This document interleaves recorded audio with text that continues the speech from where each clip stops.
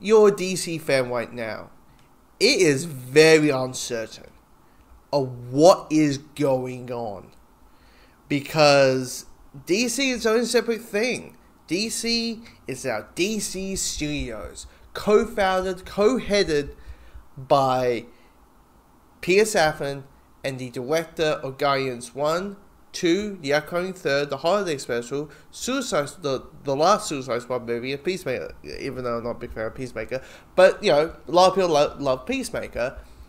James Gunn are planning the next 10 years. They've been planning the next 10 years of the shared universe dealing with the DC characters that are going to be crossing over from movies and TV and live action, animated video games. You're like, what is going on?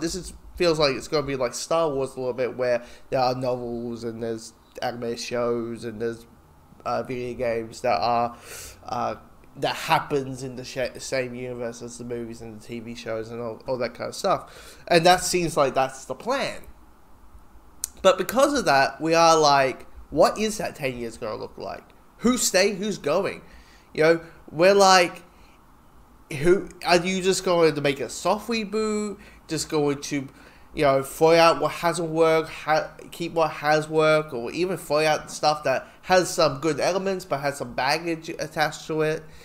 And that is the case. And one of those situations that has a lot of baggage attached to it is Superman, and mainly the Henry Cavill Superman. And when I talk about baggage, I just mean for the average goer, his Superman movies were not audience praise.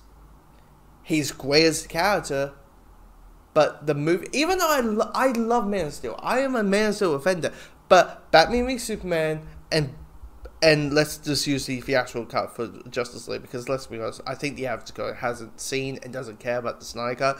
So the theatrical version of Justice League, and they just haven't, the movies that he's been in haven't made a lot of money. Or Batman v Superman should have made $1 billion and it didn't.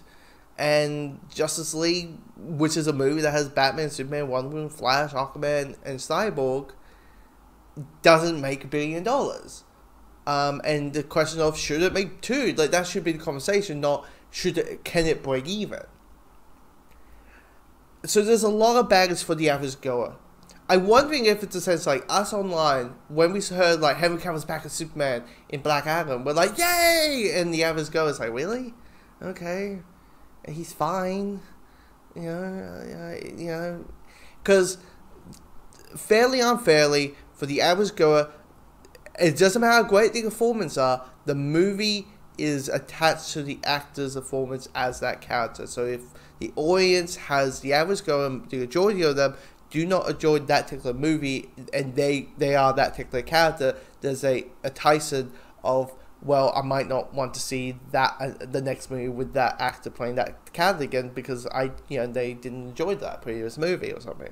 So that's the baggage, and it got revealed that Henry Cavill was no longer Superman, and I'm like, I get it, and it actually doesn't fit the plans. If it doesn't fit the plans, like, I love Henry Cavill Superman, I also want him as Bond, so selfishly, the DC fan is like, oh, but I'm like, ha ha ha, the Bond fan in me is like, ha ha ha, yes, I can, he can, one step closer to him being Bond, like, that's my brain goes by.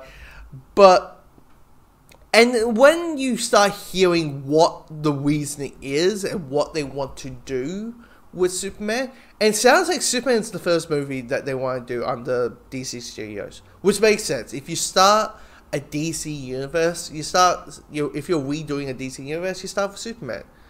He's the granddad. He's the one that started this whole superhero thing. So, and he's the granddad, so it makes sense. It feels natural if you're starting a DC universe that you start with Superman. I always felt like you could start with Batman.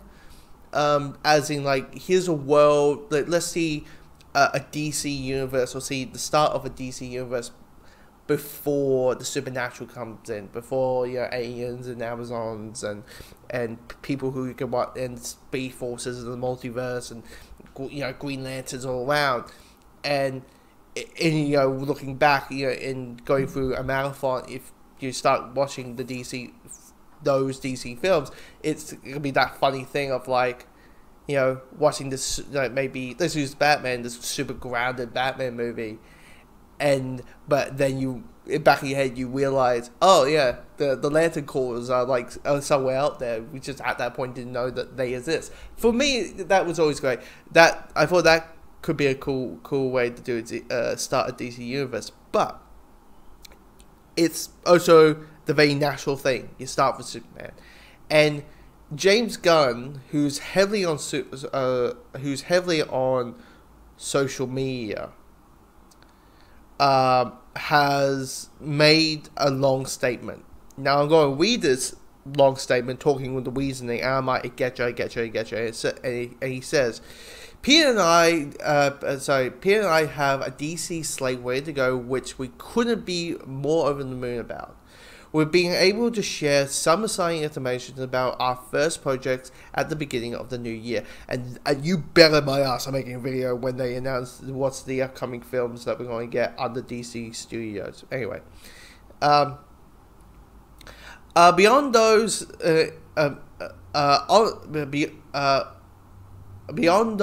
on the slate is Superman. In the intel stages, our story will be focusing on the earlier part of Superman's life, so the character will not be played by Henry Cavill. Here we go. But we have a great meeting with Henry, and we are big fans, and we talked about a number of signing opportunities to work together in the future. So applying that, hey, it's not done. It's not done. And you don't know, it could easily be Henry Cavill is not in the next standalone Superman movie. It's not going to be played by Henry Cavill, but he might come back because maybe they're planning to do Crisis, or we know, right? So they might do that. But, and hearing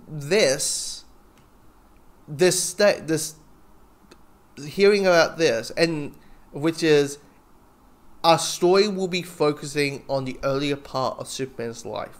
That part makes sense. Why you want to recast? If your story makes sense, that you want your story to start with an early time, like year 2, year 3 of Superman, of Clark starting his Superman career, and that makes logical sense. You can't. Henry Cavill was too old to play a young Superman. He did play a young Superman. Man, still fucking amazing.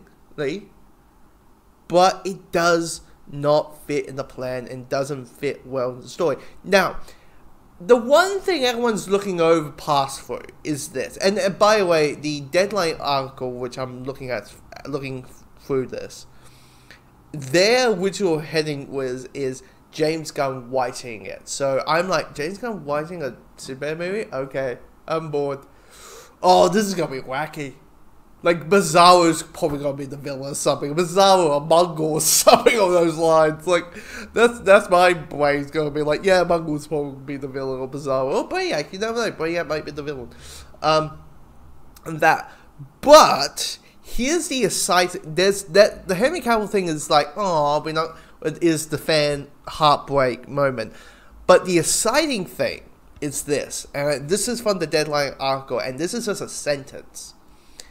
Meanwhile, we have heard from sources familiar to the scene that Gunn and Safran are in talks with Ben Affleck to stay in the DC universe, but as a director.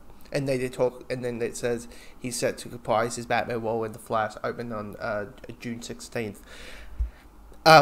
Which, the moment I read that, I got giddy. I got excited. I got like, oh my god, like, this is awesome, because like, I'm a fan of Ben Affleck, and as a director I love Gone Baby Gone, I love Argo, I love The Town, I even like Live by Night, which is his last movie, and I I'm like, and when it came out that he's going to direct his own Batman movie, everyone got excited, and it was like when everything was going downfall, we're like, that was a glimmer of hope. But yeah, I mean, Suicide Squad crap, but at least we got the Affleck Batman movie, directed Batman movie, and when it didn't happen, it was like, oh, but we got the Batman, we got Matt Reeves, the Walker Patterson version, and that was a great a placement movie in a way, so that was awesome. But I got giddy hearing him directing a DC movie, and it could be his Batman.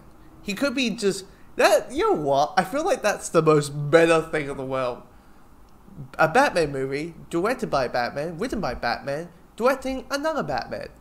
You might say, whoever he is directing, if it is a Batman movie, it might be you may say it's a Batman Beyond situation.